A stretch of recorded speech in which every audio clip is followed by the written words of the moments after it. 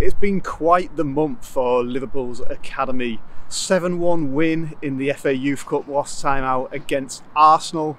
And then in the first team, we've had James McConnell starting in the FA Cup. We've had Bobby Clark making quite a few appearances from the bench.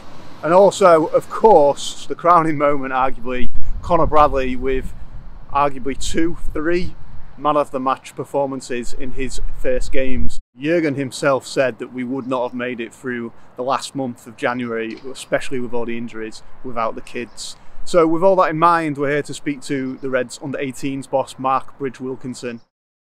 And we couldn't have put the string of results together we had without the boys, without the kids. For the first team managers to say that in public, in the press, I think it's really special. I think that not just myself, but everyone in the academy, it makes you feel really proud of the work that we put in every day. And when people recognise that, like the manager has done openly in the press, it can only be a good thing.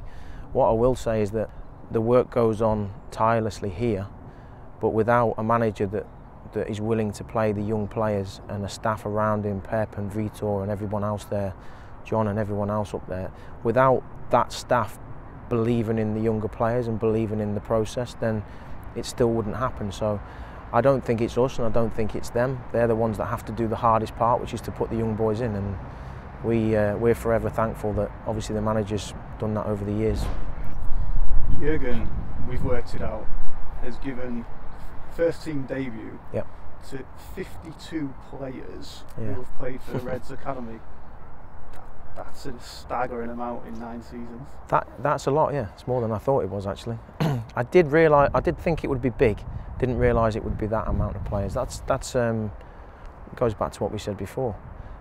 When a manager believes in young people, young footballers, young players, and he gives people opportunities, then obviously you see the likes of Trent, you see Curtis, you see Queeve, and you see Conor now, and Jurel, and people that are getting in and around it, and not only having a go, but they're staying there and they're proving themselves.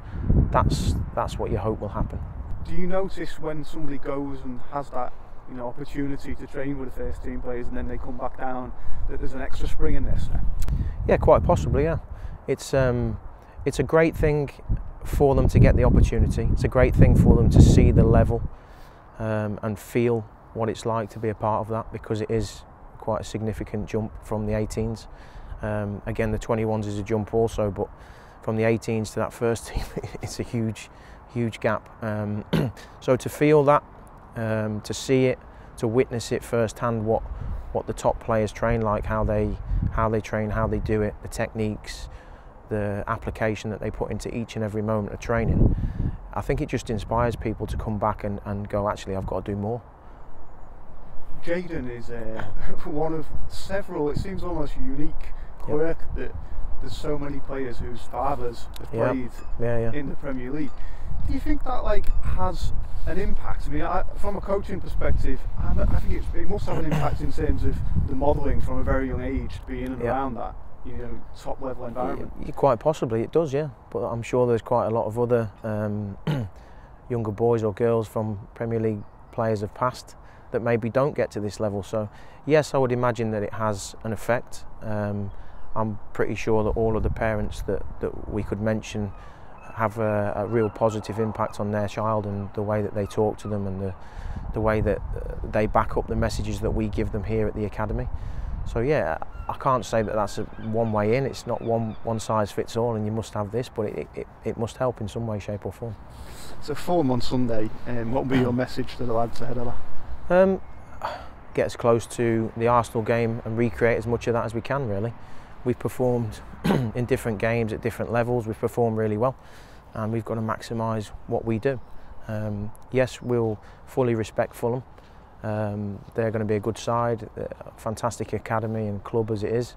And yeah, it's not going to be easy, but we've got to make sure that we do our part of it first.